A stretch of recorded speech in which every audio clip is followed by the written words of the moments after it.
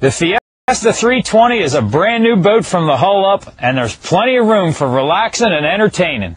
Let me show you around. 320 boat basically is a revised version of our 312 from last year. For 2005, it's going to be called a 320. Standard this year is a generator, which was optional last year. We found out that most of the 312s being built had generators ordered with them. So we decided to just make it standard this year and give the customer something extra, basically, something that some of our competition still has as an option. Rinker's all-new Fiesta Vee 320 offers the same outstanding amenities and smooth, dry ride of her sisters. She's easy to maintain and delivers the power you need for a comfortable weekend cruise. She offers plenty of choices for personalization, including power packages up to 300 horsepower stern drives from Mercury and Volvo Penta. Heading up to the anchor is easy up the built-in dash steps and past the walk-through windshield. A heavy-duty anchor and roller lead up to a covered windlass in the bow. A remote-controlled spotlight helps pick out the buoys at night. The helm seat has a nice bolster for stand-up driving positions. Analog gauges and rocker switches are grouped above the wheel and easy to reach. A standard color GPS is just to the left. To the far right is the driver's cup holder and a stereo remote. The VHF radio is below on the right with the breaker panel just below that. The companion side features an L bench seat with room for several and storage below. A large charge station and 3 cup holders are on top of the dash over here. The radar arch houses speakers and provides a perfect mounting for the antennas. The wet bar has a covered trash bin, large prep area with covered sink and flip-up blender, and a 2 cubic foot refrigerator or ice maker simplify keeping the beverages flowing. The stern bench seat has lots of storage below. Filler cushions make this area great for sunbathing. 4 fenders fit in the rack across the stern. Now that we've had a chance to check out the cockpit, let's take a walk down and check out the spacious salon.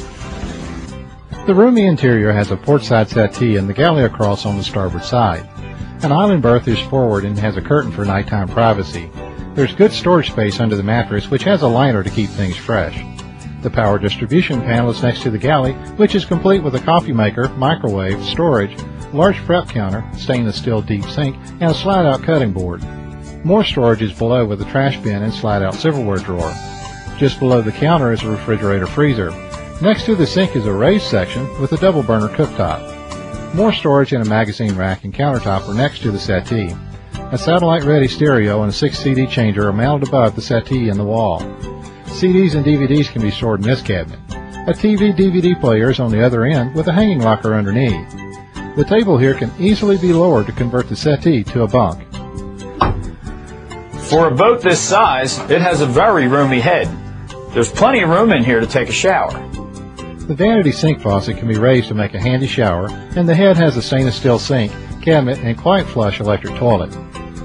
There's plenty of room to sleep up to 6 people in this boat, and this bed should have a comfortable ride even when you're running because of the close orientation to the stern.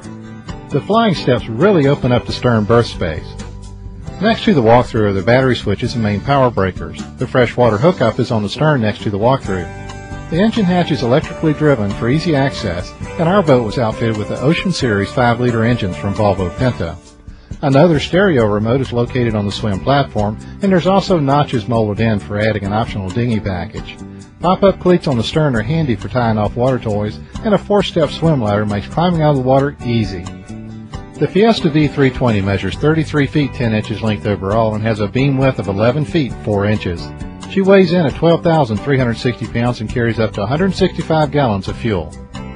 We tested the 320 on an inland lake near the plant in Indiana. She reached a top speed of 42.7 miles an hour at 4,800 RPMs. We found our best cruise to be at 3,500 RPMs, traveling 27.6 miles an hour for a range of 238 miles on a full tank of fuel. Boy, can you picture yourself throwing a party with some family and friends on this boat? I know I can. The only problem is I don't know whether I'd ever get them to leave.